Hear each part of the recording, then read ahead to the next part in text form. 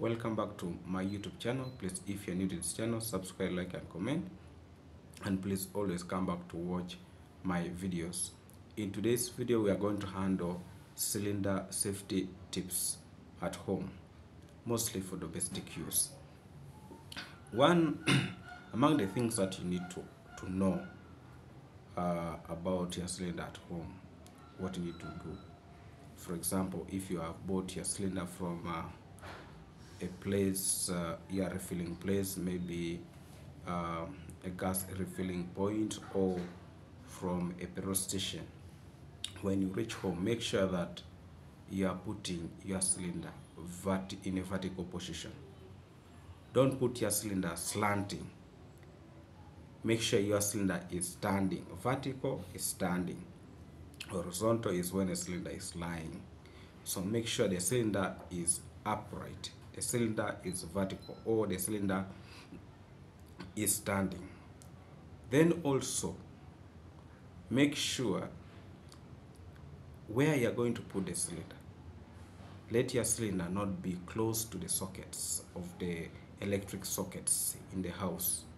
And also, if you're using a charcoal stove in your house, make sure your cylinder is quite a distance away from your charcoal stove. Actually, I wouldn't encourage somebody to cook with a charcoal stove in where your gas cylinder is, especially when it is still having gas.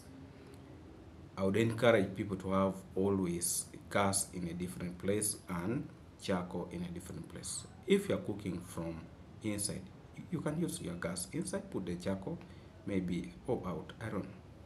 But take note of that. And also, when you bring your gas cylinder from home, before you put it to use, make sure that your regulator is in good condition. Don't just bring your cylinder, put your regulator on and start cooking. First, look at your regulator, look at the pipe. Is the pipe still in good condition? If the pipe is not still in good condition, buy a new pipe and connect to your regulator and put it on your cylinder. Please take note of this. Another thing is that when you put your regulator, when you fix your regulator on your gas cylinder, make sure there is nothing like leaks. The gas should not come out of that regulator. Like when you put it on your cylinder, there shouldn't be a smell coming out of your cylinder. If there is a smell coming out, that means there is a leakage on your cylinder after putting that regulator. So immediately if you notice that, please don't continue cooking. Unplug off the regulator from your cylinder, and if you have a person or your delivery person or where you always buy your gas, please, if possible, call the person to help you to identify where the problem is, or carry the cylinder to where you do refill from and let them help you identify where the problem is. Because when you put a regulator on top of the cylinder, gas should not leak. There shouldn't be any smell of gas in the house. It should be a normal house without any smell of gas. In case you get any smell of gas in the house after putting a regulator on your cylinder, please, that is already a sign of a leakage in the house. And the next thing you're supposed to do is to open windows of your house to allow that smell to go out of your house. In case you insist and use that gas and the leakage is still continuing, our house will be occupied by the smell of gas, and the next thing you know is what I don't want to talk about. Please, let's learn how to handle gas at home. Another issue would be like when where you're going to put your gas cylinder. Don't allow kids always to play with your gas cylinder. make sure where you're putting the cylinder is safe from your kids. Actually, these days in the modern houses, people are building kitchens with where you lock a gas cylinder. I would encourage such things to be built in homes, so that you separate a gas cylinder from the territory where the children always move around, and lock it there, so that no one apart from you should be having the key, or the man of the house or the woman of the house should have the key. No one should be playing around and tampering with you where you put the gas cylinder. Another issue is, if you are putting a gas cylinder in an open place, please don't put heavy weights on top of your cylinder. Actually, don't put anything on top of the cylinder. You know, there are people who have smaller rooms, then you are looking for where to put things in the house. You are not getting where to put, so you end up putting other extra things on top of the cylinder. That might cause a problem to a regulator, and gas maybe will start leaking in the house.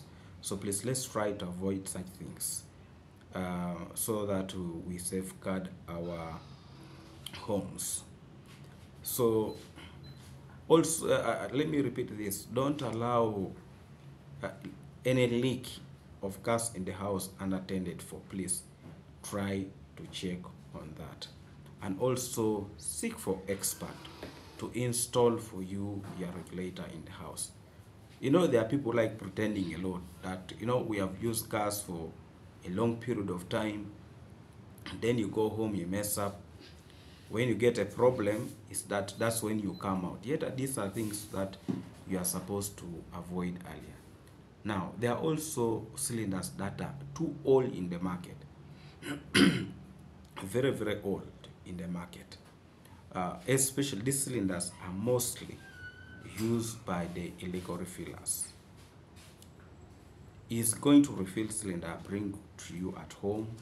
Next time he brings that one back, he takes it to another person. Again, they pick the same cylinder, they bring it to you. You really look at the cylinder, the cylinders are too old. You leave alone these cylinders that have just scratches, like the paint is off from the cylinder, like maybe because of poor handling, the paint gets off in some parts of the cylinder. But if you look at the cylinder critical, the cylinder is still okay. Even when you look at the manufacturing date, it's just because of the poor handling, the paint gets off. But there are these cylinders, you really look at it like this cylinder maybe is even older than me, and you are also still insisting in using such type of cylinders. You know, let's not be mean to ourselves. We know also there are a lot of illegal refillers in the market, and they sell gas cheaply. And when you send a border to go and buy for you gas, they will always go and buy from such people, so that they get some discount from them. But meanwhile, he might not be bringing for you as a good cylinder. Also, it might not be necessarily a good cylinder, but also maybe he's bringing for you gas that is not, if it is 6 kilos or 12 kilos, it's not exactly 12 kilos. Maybe if it is supposed to be 6 kilos, he brings for you 5 kilos. If it's supposed to be 13 kilos, he brings for you 10 kilos. Of course, you may not have something to use for measuring it at home, but still, it will be on your issue. We are going to handle this topic in maybe the coming video. We shall see how to handle such things. Also, in case the cylinder is leaking in the house, please, and you have removed the regulator from your cylinder, but the leaking is still continuing, please remove your cylinder and take it to an open place where, in case of anything, it cannot cause damage to your house or to your kitchen or to your family members. Please take note of this. I also said check for any cracks on your hose pipe. It's very important. There are people who are using hose pipes for years and years, and you don't mind to check on. There are hose pipes that are really good that can take years, but please don't take things for granted. Keep on checking your hose pipe so that you safeguard your family. Please, if this video have helped you, subscribe to the channel, like the video, and comment where necessary. I do appreciate your support. We shall be coming out with more videos to help you to understand the use of gas. In today's video, as I've said earlier, we are handling how to handle gas cylinder at home, the cylinder safety tips at home. So please help us by subscribing and watch the video from the beginning up to the end, and I do encourage you always to come back to watch more of our videos. Thank you so much. Look forward for the coming video. Thank you so much. Have a blessed day. Thank you.